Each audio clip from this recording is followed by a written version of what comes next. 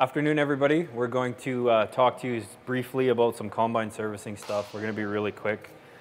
First thing we're going to get into is auger finger timing on the pickup heads of the combine. Adjusted with this coupler right here. You can see this guy is just about maxed out in the slots, although the timing is correct. So have a look at yours. If you are seeing it maxed out in the slots, it's a good idea to check it. When the fingers are in the 8 o'clock position, so when we walk around the back side of the head, we walk around this back side of the header over here, you can see we have this finger in the 8 o'clock position. We want that flush with the edge of the auger. This one's pretty good. It's pretty close. It's not perfect, but it's damn close. So just something to watch out with your pickup head. If those fingers aren't set correctly, what you'll get is you'll start to see material start to wrap up over top of the auger. So it picks it up and flips it up between the auger and the feeder chain on the combine. I'm going to talk about the front drum. Louis already talked about the feeder chain. The front drum and support arms, just a quick check. Do any of you guys have a Loonie? Any of you guys have a Loonie? I want the back though. Oh, actually fine, then I'll just use my Loonie. If you take a Loonie and you put it right in behind the front face of the drum, you should be able to fit it in and slide it up and down. And that way you know that the bearing and the support arm are still good. If the bearing is starting to fail, the gap will get very small and you won't be able to fit your Loonie in there. Up at the top of the feeder chain, of course, we have our top sprocket. The top sprocket, like Louis is saying, has a serial number on it. Also, if it has 2 grease zerks, just by spinning it over, you'll be able to know that then you can grease that every 100 hours to keep the splines lubricated as well. Stripper plates up there on those top sprockets, so they look like this right here. Basically, we want 1 millimeter of clearance between that stripper plate and that top sprocket.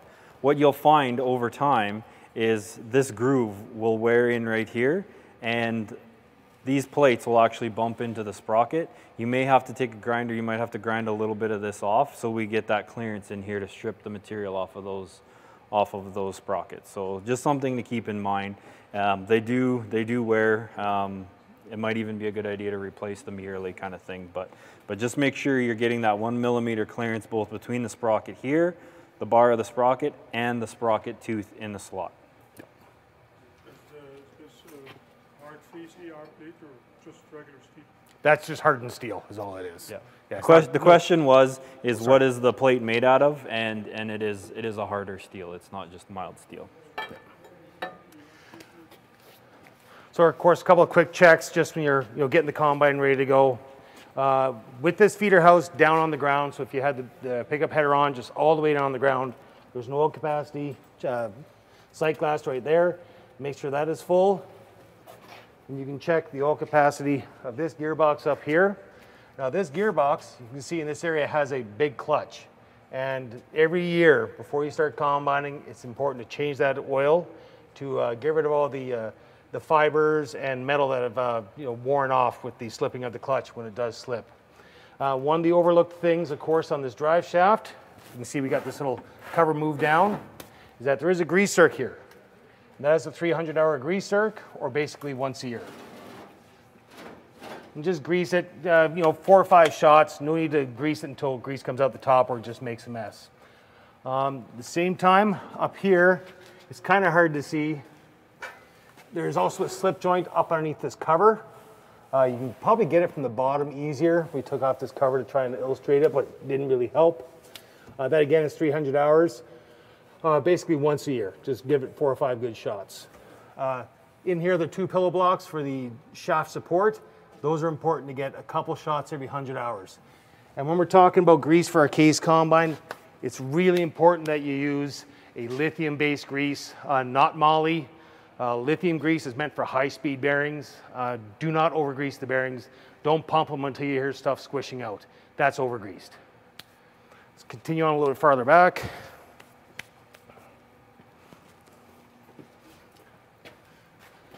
One of the overlooked oil capacities is the unloaded gearbox.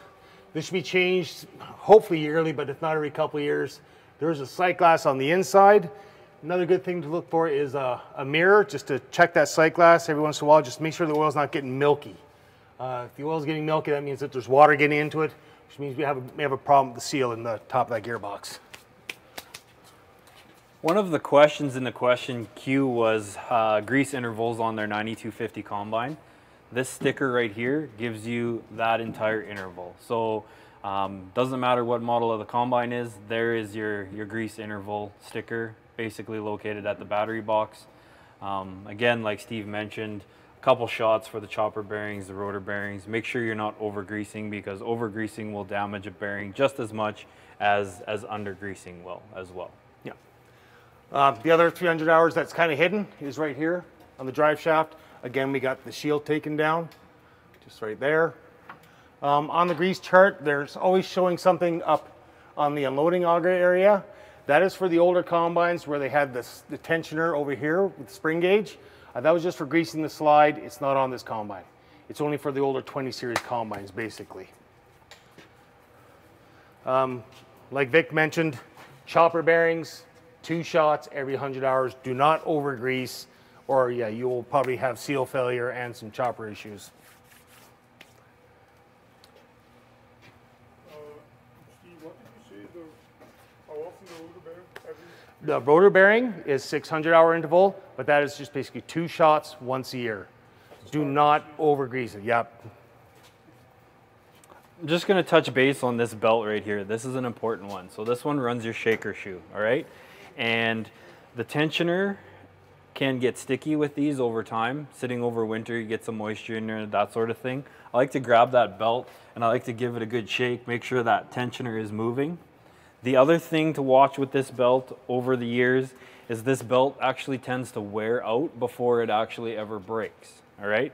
So as the belt narrows, it'll sit further and further down in the pulley, and when it reaches the bottom of the pulley, it will start slipping, all right?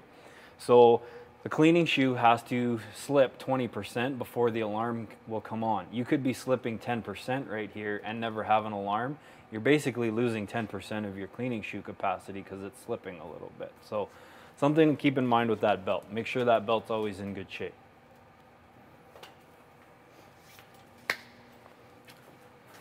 When it comes to the hydraulic oil filters on the combine, me being a little bit anal retentive, I really recommend you just change them once a year. 3 oil filters. We have our hydraulic return filter, our control pressure charge filter, very important. And up above that is the lube filter, a little bit harder to see. But just up here, not too hard to reach, but it will make a little bit of a mess. Definitely, like I said, recommend changing them every year. That's cheap maintenance. Keeps the hydraulic system running a little cooler. Of course, chopper belts right here. I don't know if Louis talked about it. Proper tension on all these belts is all they need to be. There's no reason to over tighten them, like this one is slightly. The high-speed chopper belt will transmit 130 horsepower. If you are slipping a high-speed chopper belt, you're using too much horsepower. Obviously, your crop is not ready to go, or maybe you're just gonna have to chop or drop the counter knives to get through that field. Similar to Louis' comment about the feeder chain tension. So very important, if you put a new belt on that chopper, get out and check it regularly, especially with the newer Kevlar style belts. I've noticed within the first 20 minutes that spring gauge will have extended a ½ an inch. So it's stretched quite a bit right off the bat. So those first couple hours, get out and check it regularly. Nothing worse than blowing a new belt because you failed to retension it. Steve, you should change the filters every year. Just the filters, not the oil. You don't have to change, sorry, the question is, should we change the oil every year as well? According to the operator's manual, you are supposed to. That is a yearly service. Most people, I recommend every 2 years. There's quite a few times that there's been people running for 4 years on the oil. It doesn't hurt, but they've always been changing the filters.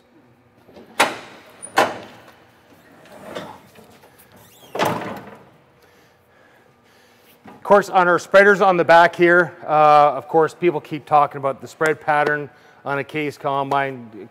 Yes, it does fall short a little bit at times, but also we also got to make sure that these whale tails back here, as we affectionately call them, are in the right position. Over time, the whale tails that are mechanically adjustable can move. They can vibrate and get into a different position, so then you have too much material coming out the center area. This whale tail assembly itself on the old models can actually be adjusted up for a little bit better control. It closes the gap between the impellers and the whale tail. Of course, on that, if you get into some really wet, yucky barley straw, then of course, then you can actually start getting this plugging, right? So that is just kind of helping you spread the dry, finely chopped materials out a little bit. That is not for wet, yucky straw. One last thing to touch on while we're back here. Louis talked about an automated combine and how we have pressure sensors, and the competition doesn't have that. As far as maintenance goes on those pressure sensors, if you're in really green, sticky canola, make sure you clean the sensor off. It's a bit tough to see with the camera, but it'll be located inside on the sieve rail, just inside over here. So make sure you clean those sensors off. A little brush will wipe them off. The other thing to make mention of is if you're washing your combine, make sure you don't spray water inside those sensors, okay? Put some duct tape over top of the sensor, and then if you need to wash in there, by all means do so. Let me get you to kick that door open.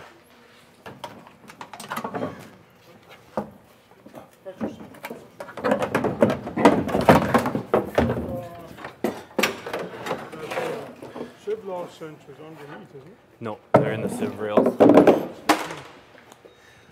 Like Vic was talking about the shoe drive on the other side. Of course, this is the tailings processing unit. This is the dry belt for it.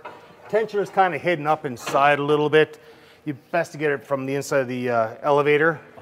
If this does get loose, hopefully what will happen first is this pulley will slip and you'll get a warning in the cab saying that your tailings processing speed is low. If that does not happen, what can happen, of course, is that you will start getting a shoe alarm saying that the shoe speed is low, and it's actually the belt slipping on this pulley or the drive pulley up top, and it's not actually spinning the shoe fast enough. So again, basically daily or every 2 days, just check your belt tensions. Chain tensions, of course, the chain up here is the bubble up auger chain. It's a tensioner you actually have to move with a wrench. That chain's the bubble up drive chain. There's another chain up top for the elevator drive. Those two chains are a 60 heavy chain. I just recommend changing them every year. Don't worry about greasing or oiling them. They're a pain in the butt to do that in the first place. And just the yearly change helps keep the sprockets in good condition as well. They don't get worn out. Okay, in behind here, of course, is our moisture bypass unit. And we took the, ooh, this is tight. Steve, we can do that with our eyes closed. Yeah, I know. Okay, this one's not coming out. I was going to show you this moisture bypass unit. The auger is actually still full of grain, and we were going to see what kind of grain it was, but it is actually stuck on there really well, so we're not going to do that. But of course, if you do see material in this, Louis was talking earlier about the little 5-amp fuse that is on the harness. It's right back here. Inside this assembly, there is a proximity sensor that senses when the grain is full, and it will turn on the auger to take the old material back to the elevator and let new material in. That sensor, depending on the age of the combine, sometimes will get a little less sensitive, and when you're in wheat, barley, and higher moisture canola, it will work just fine. But when you get into the really dry canola down around that 5%, it'll stop working. And actually there is an adjustment procedure that the service department can do to make that sensor start working properly again. It's not something I recommend people going in there playing with unless they know exactly what they're doing or they're needing to buy a new sensor.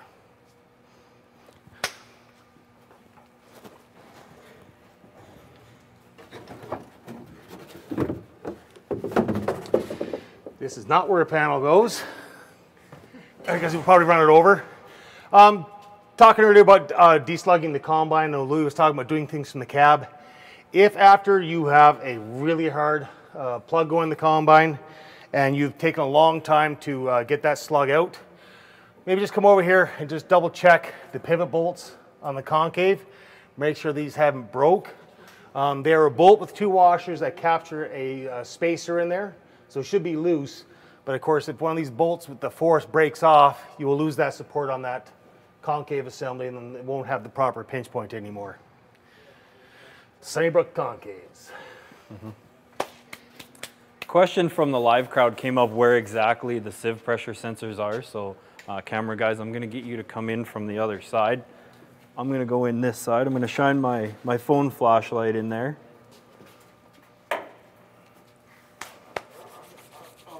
Right there. So right where my finger is, you stick your head in there, okay? That's the sieve pressure sensor right there, okay? There's one above the top sieve, and there's also one above the bottom sieve on Down both below. sides. Okay. On both sides? Yeah, Okay. yeah. So we're monitoring both sides. Like right next to them, but not actually on them. Sure. Okay, and then for the light, yeah, there we go. That guy right there. So again, duct tape when you're washing in there, or if you've got really green sticky canola, it'll actually kind of get coated. Again, it's an air pressure sensor, right? So you just take a soft bristle brush and you brush the green stuff off.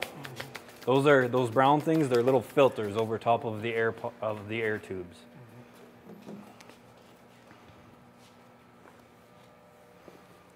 Good. Just probably the last little point we have. Of course, Louis was talking about feeder chain tension here.